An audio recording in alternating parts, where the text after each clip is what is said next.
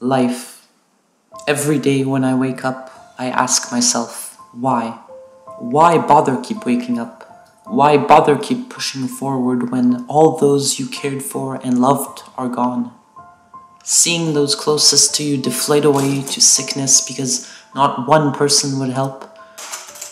When not one individual would donate an organ and continue living, but help the thousands of patients suffering and waiting for a shared gift of life. And when the love and connections you've so dearly engraved into your heart have vanished like wisps of smoke. No longer here with you, to play, to love, to rejoice and live the family life.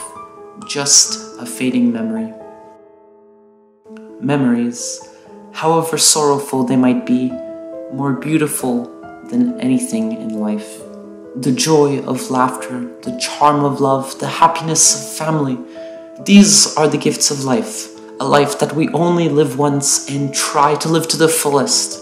Some may plow through the years healthily, others may be plagued by sickness and disease. But we must remember, it is not the years in your life that count, it is the life in your years.